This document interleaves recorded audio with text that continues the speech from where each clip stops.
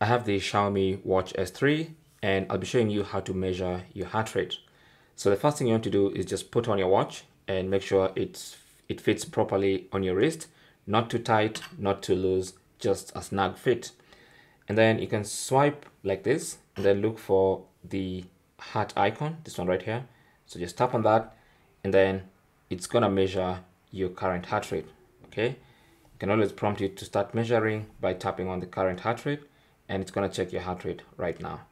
Okay, now you can also scroll down to see some data like 30-day data of your heart rate, and also you'll get to heart rate settings.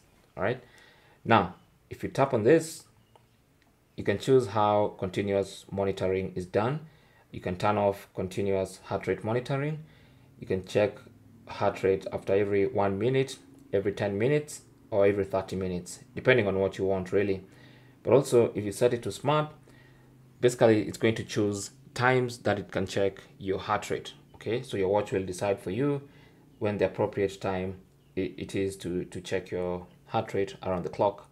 Now if you go back, just go back one step, you have high heart rate alerts, so you can turn those on so that if your heart rate goes beyond a certain level, then your watch can notify you, and when it goes below a certain level, it's also going to notify you.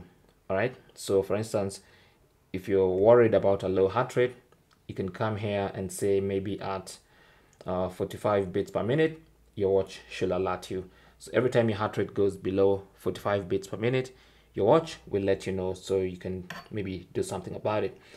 But that's basically how to measure your heart rate on your Xiaomi Watch S3. Thanks for watching. Comments and questions down below, and good luck.